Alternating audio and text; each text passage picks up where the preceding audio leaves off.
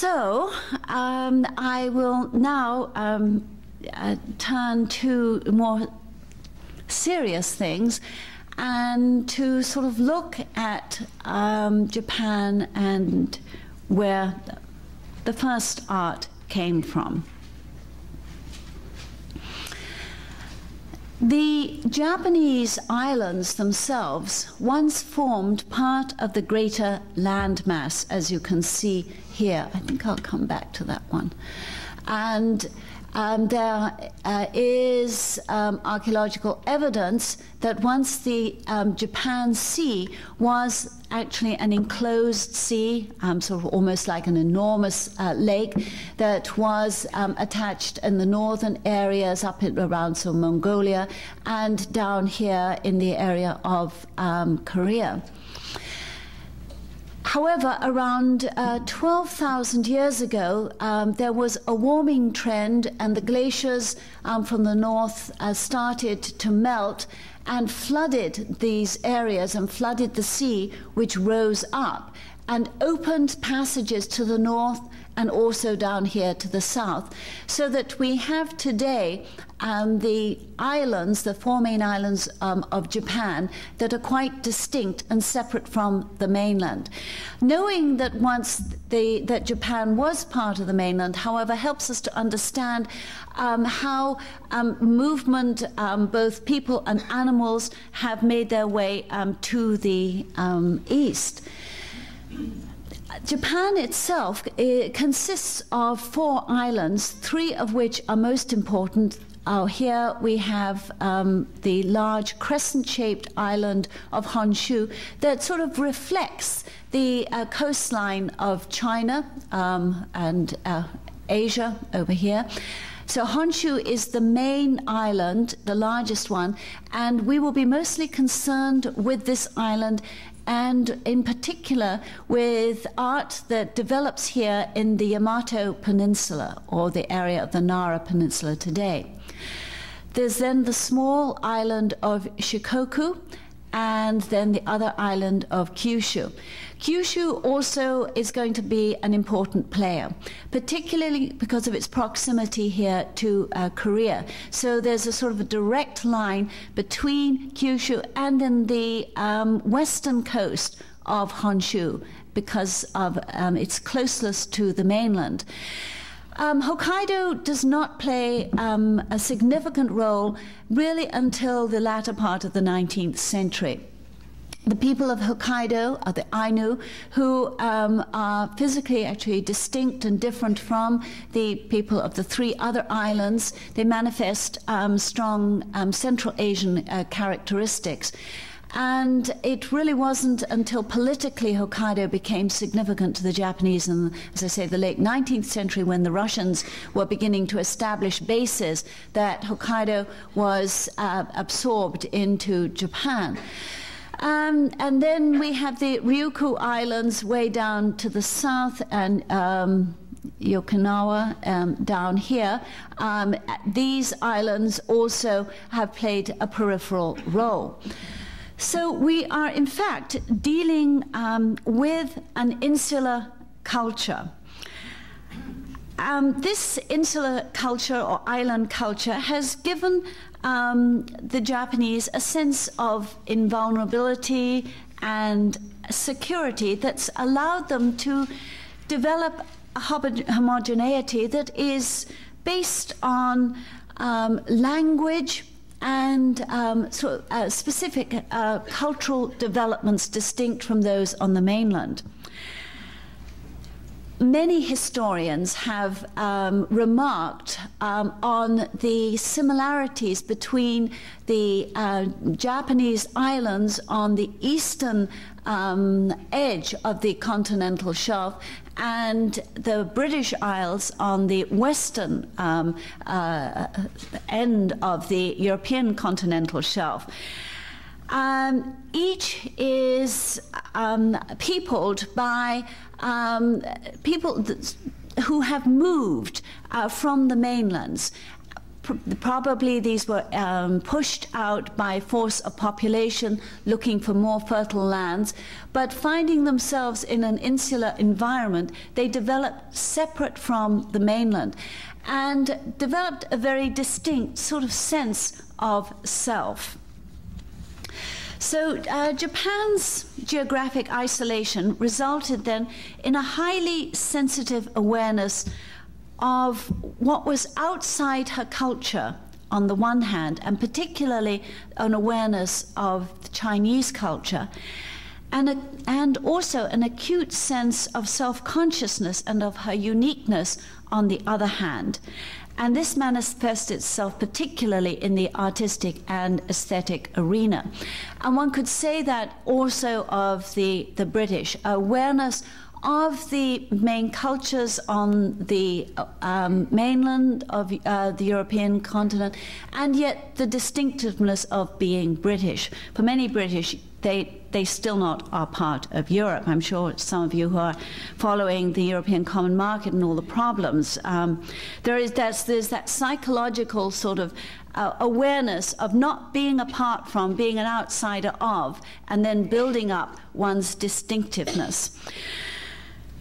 And so this brings us now to the first period, which is known as the Jomon period.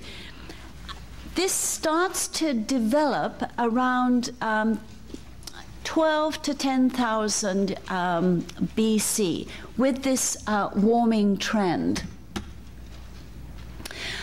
And from what we can gather from the early archaeological excavations, the people were hunter-gatherers to begin with, and they lived in very simple abodes, which were pit dwellings that were essentially pits dug out of the earth, some of them 2 to 3 feet deep. Mason, I think, says 1.5 feet deep, but there definitely were pits in the ground that were covered by thatched roofs.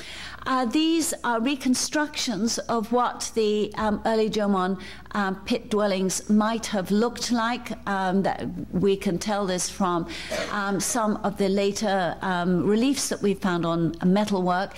But it does give us a sense that of building that first took place in Japan. The characters on the right are the characters for Japan. You'll essentially it means Japan, or the sun. This is the character for sun, and source down here. And these are the kanji, or the Chinese characters used to describe Japan and the people who lived where the sun rose, where the sun was born, the beginning of the sun. So it's very appropriate that Japan is known in this way. When Marco Polo first came to Japan, he called it Jiponga, and the term that we use is sort of a transliteration of many interpretations of Nihon, or Japan. These are characters also that you'll probably see in paintings and throughout the readings, so characters to become familiar with. Here is a sketch of what perhaps an original building may have looked like. Actually, this may be a little bit later from Jomon coming into Yayoi, but you see that it is set down into the ground and then thatched over a timbered structure. So a very simple way of life. I would also draw your attention to the ceramic ware here, and back here and over here. These ceramics, these vessels were used to store and cook food in.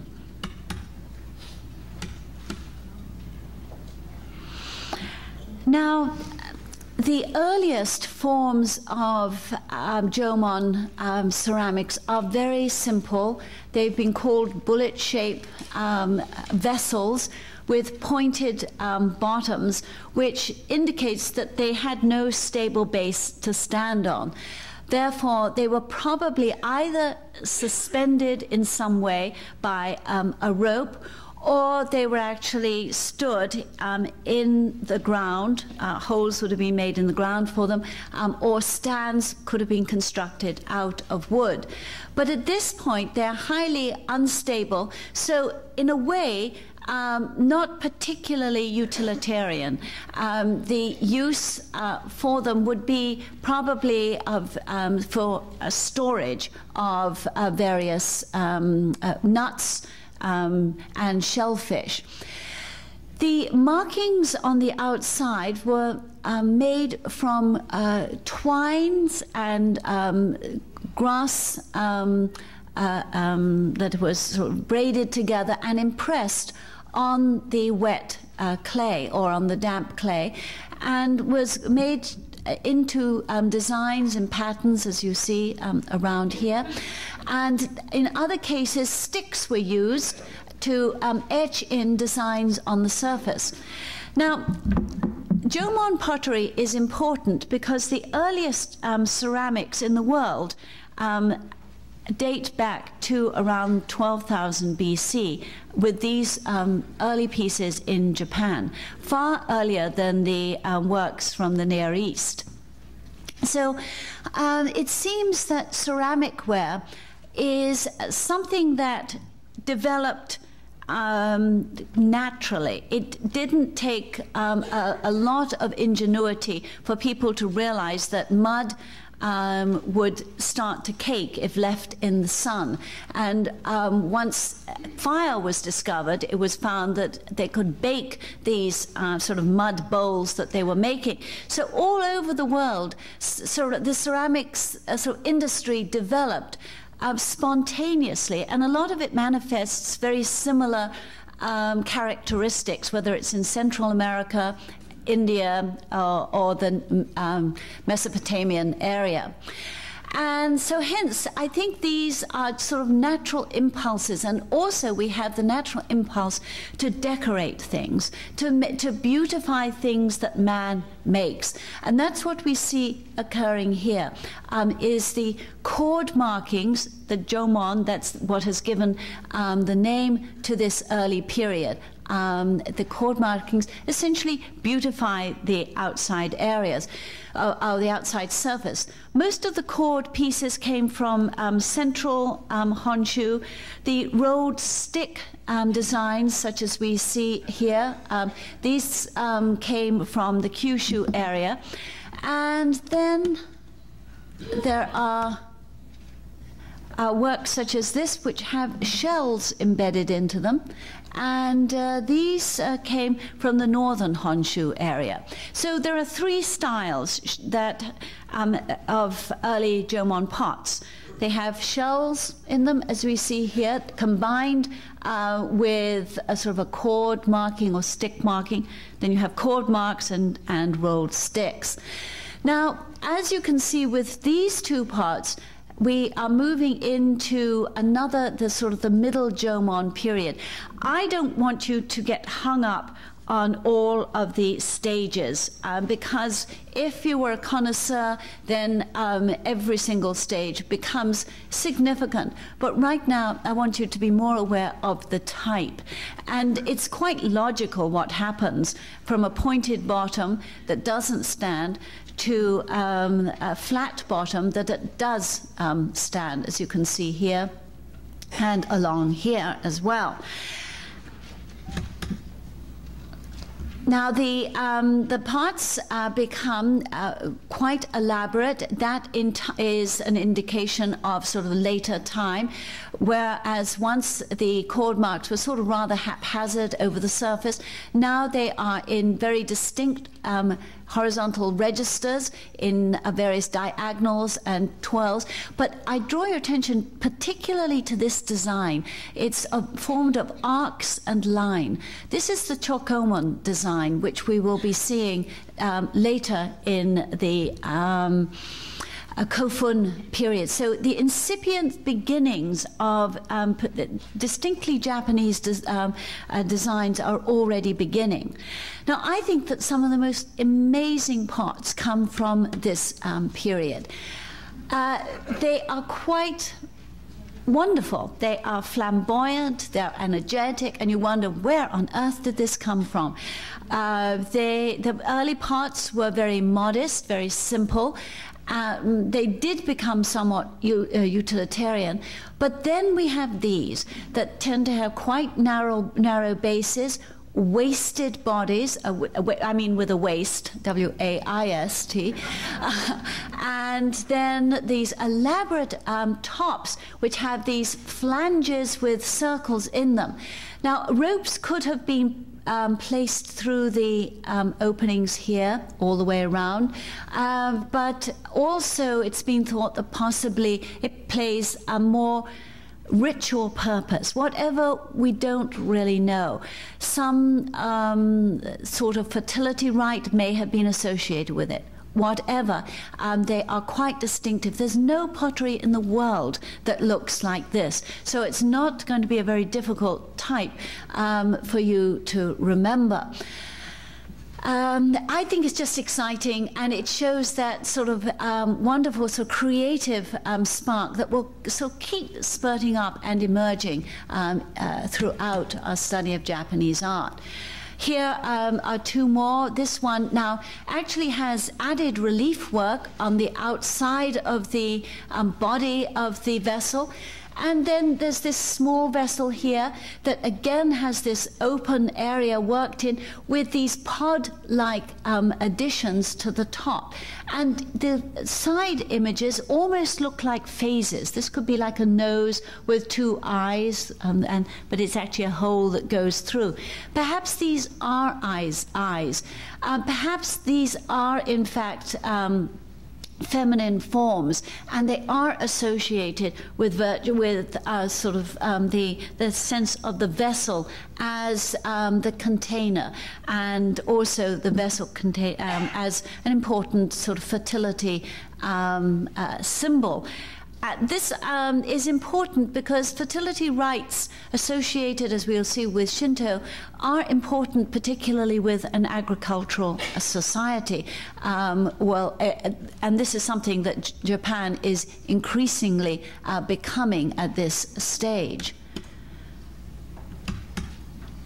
And this is another small vessel, a small bowl that is more enclosed, that has a very distinct design over the shoulders that has the cord marking on it. This one has a spout now, which is very useful for pouring. So now the vessels are becoming more sophisticated, and they can be used in a variety of different ways.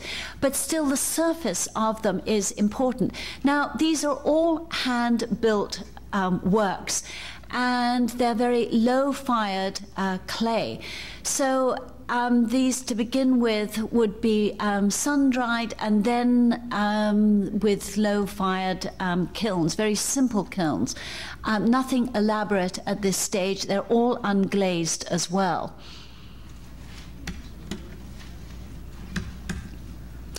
These are a series of slides that I just want to show you to give you a sense of how the vessels were actually made. They were not thrown on a pot. They were made from slab and coil, using the coil technique. This is a very simple form, and in fact it's the way most people are introduced to ceramics when right in sort of early kindergarten period, where one works with coils and sort of builds it up with one's hands in a simple way. Baskets are used to support the base as it is built up. So the lower part here, this is a basket, and then you get the upper part being the actual clay. Over here, we can see a variety of different chord markings. These are designs that some of them actually are beyond being a straight chord marking, but these are woven pieces. So it's like woven matting that would have been impressed on the leathered surface of the actual ceramic bowl. And here is a chord that has been made to demonstrate how the chords would have been just rolled over the surface of the vessels in order to leave their imprint and design. And again, this is just a series of photographs showing how after the vessel has been lifted, the top is built up, and we can see it step by step, and then how the addition of those decorative flanges are put on the top, as you can see, and then sticks are used to decorate and design the surface. Then a wooden tool is used to actually carve off the excess ceramic pieces or to mold other pieces on. And then the actual chord markings are applied at the end. And I can't quite see what's happened here. Oh, this is the original, and this is the copy of it that has just been made. So this is a work that dates back to probably around 3000 BC, and this is a contemporary copy to show how it was made. Is it on potter's wheel? No, no, this is not on potter's wheel. This was made by the coiling technique, or done by hand.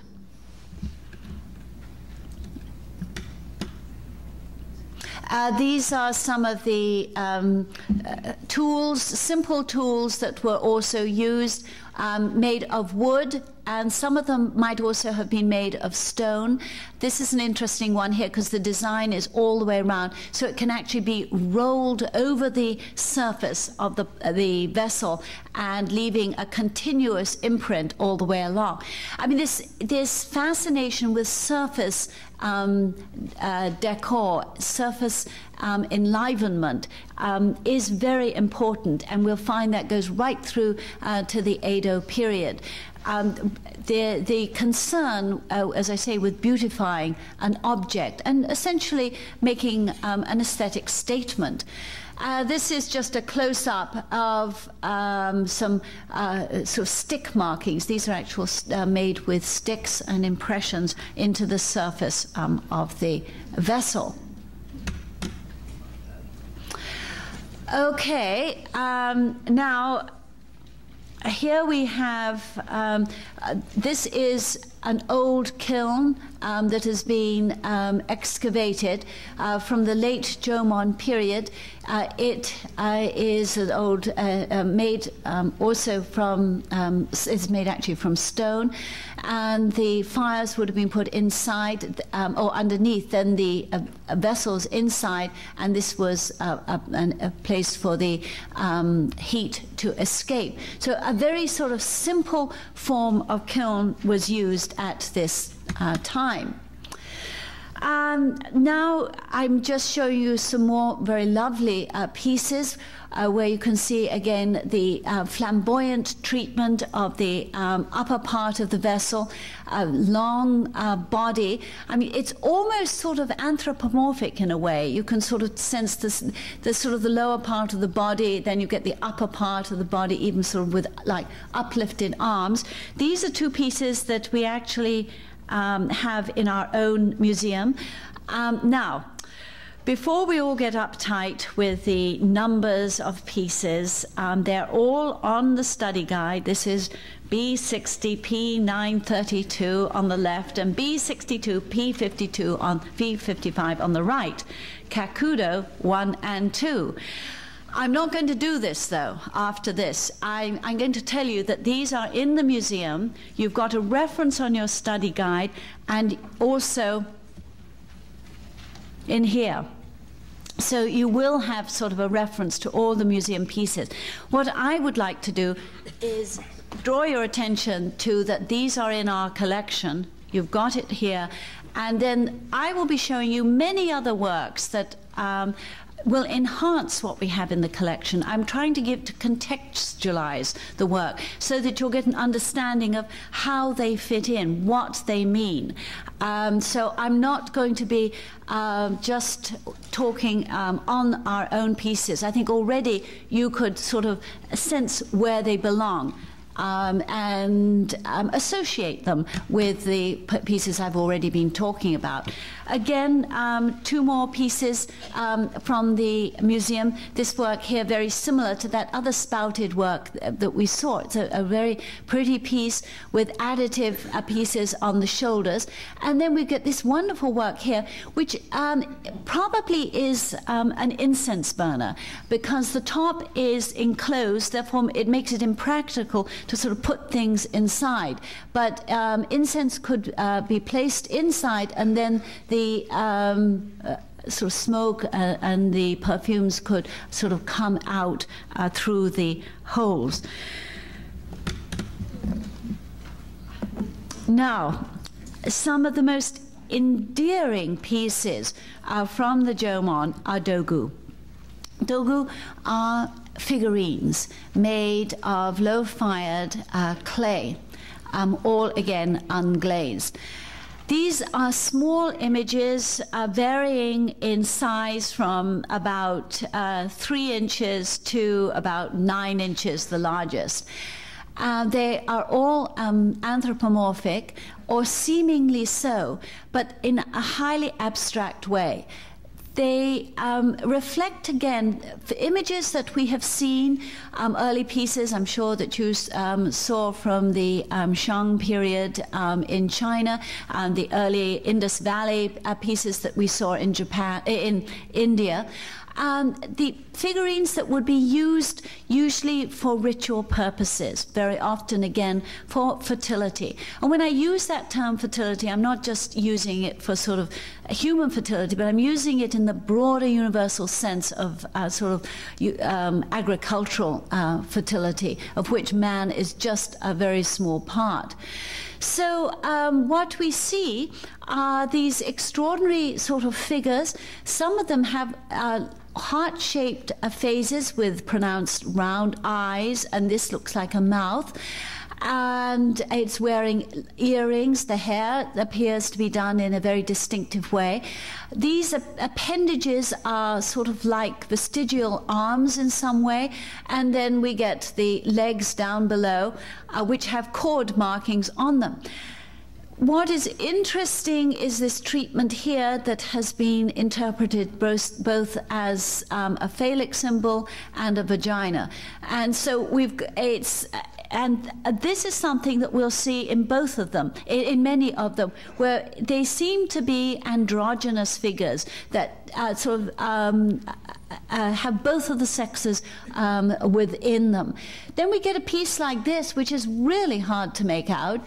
And one sort of really wonders, this is sort of where the eyes were. That we've got this sort of small, possibly phallic symbol. This could be the womb right here. We're not sure. There's a lot of speculation. And no one has really been able to come up with anything concrete. Now, these are some more of the heart-shaped figures, or heart-shaped faced figures. They really are quite lovely, very endearing. The eyes are actually protruding, and the nose is very distinctive. Again, the arms have this very strange sort of small vestigial sort of stump-like treatment to them. And here the legs are very wide. This area, of course, being resembling the womb area. But then we get that line coming up, possibly a phallic symbol, and then protruding breasts as well. This is actually the back. So here you see the back of this one. And there's a hole. It's almost like one could put a rope through the back there and suspend the piece. And then maybe it could even be worn as some sort of amulet. Oops, sorry, I'm going the wrong way.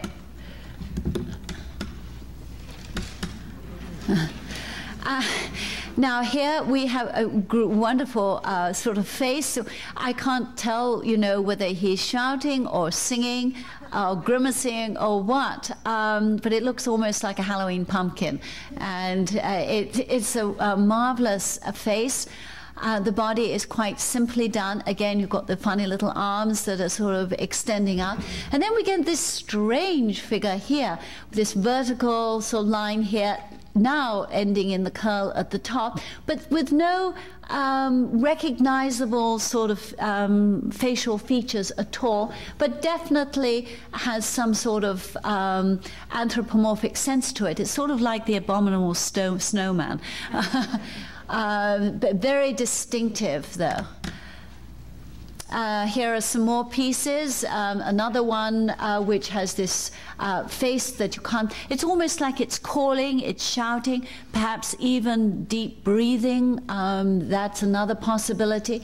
Here, again, we get this vertical phallic symbol, but also with the breasts and with the I want to call it the linga and the yoni, you know, sort of, but incorporating these images within themselves. But what I find interesting is if you look at this face, it appears that possibly it is a mask, because there's a very distinct shelf an edge to it. If this is so, it may indicate some sort of medium or some sort of shamanistic role that is being played. And these are figurines resembling the shaman. And so perhaps these are sort of three-dimensional objects that are used by shamans in their rituals, but also reflecting what they may look like. Again, this was another one with the vertical line down the front, very pronounced use of the breasts as well. Let's see. Here, the breasts here. But then the top, perhaps that's a helmet. It's very hard to tell. And then, talking about helmets, this definitely is some sort of helmet. This has been described as a beekeeper. Well, it does look like a sort of a beekeeper's helmet, but whether that was the case or not, one's not sure. It's also been described as a woman warrior because of the pronounced breasts, but of course we do have the phallus as well. And whether this really is a woman warrior, we just don't know. And then we get a figure like this, which is quite distinct. It also has more pronounced feet as well, but you get the small breasts and that vertical line. This one is one of the truly enigmatic characters. It's got an extraordinary, almost feline type of face to it. However, the body sort of has like an arm and with webs. This is almost like a sort of duck's sort of webbing between the joints of the fingers, whatever. It also, the body is covered with or impressed with a dotted pattern. This has, it's been suggested that this is possibly fur, or it might even be a robe that's being worn. Again, it is hard to tell. I think there's the possibility that maybe this again is a mask because of the way in which it is sort of added on to the sort of front of the head area. Of course, this is all presumptuous. And then we get these wonderful dogus. All of these come from like the middle and late Jomon period. These are hollow figurines. They're not solid.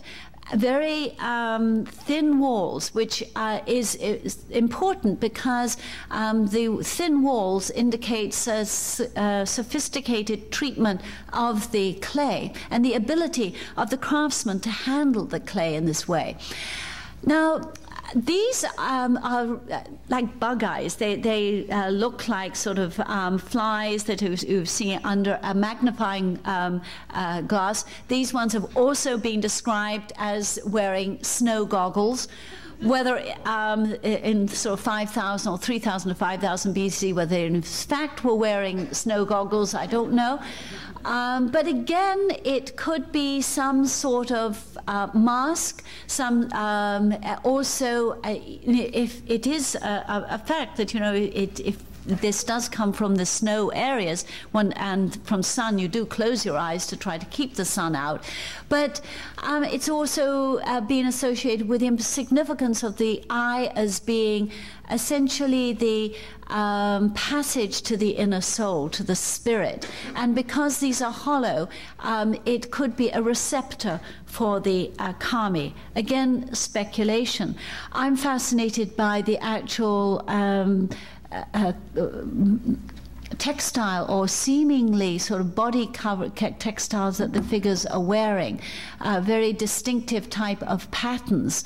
In this instance, the vertical line has sort of convoluted into these wonderful curlicues, but we do get the breasts.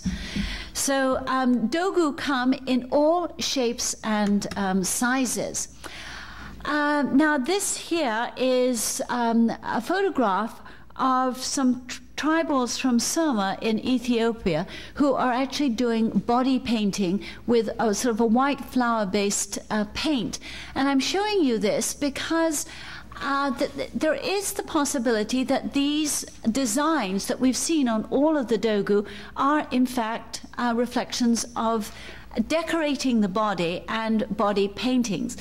Another suggestion, of course, is that they are wearing a form of clothing, and that is a possibility.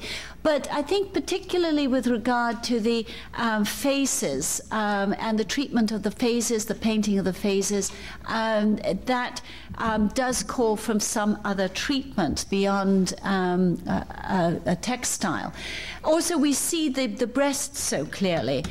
That's another thing. And now, this woman is from Hokkaido. She's an Ainu, and this is a photograph that was taken in the 1920s.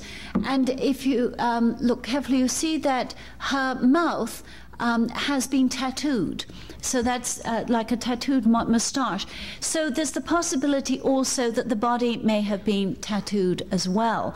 The whole body and, of course, the face, which reminds me, of course, the tattooing. Some of you may be familiar with the very elaborate and developed form of tattooing that is extant in Japan today, where whole body tattoos take place. Maybe some of that was going on at this time. So these are sort of things to think about. And then these are two small heads, both of which are in our collection here. And I managed to get slides of it before but I'd already done the study guide. So these are pieces that we have, and the reference, of course, will be in Yoshiko Kakudo's catalog. So this gives us an introduction to this very vital period of the sort of Neolithic period of Japanese history. The prehistorical time when extraordinary things were beginning to be made, and it indicates a very strong aesthetic and creative sense. So let's take a break now, just 10 minutes. I really encourage all of you to do is to go upstairs. You're going to get exercise now. You have to walk upstairs, and that's even better for you. And to visit the galleries to look at the Japanese ceramics that are on display, and it's all up there. So I would highly recommend you doing it sort of like right after the class, so it's right fresh in your memory, or whenever you're in the museum, just walk past. Every time you look at them, these things will start to become ingrained on your conscience. So we're really fortunate to be working with this collection right here.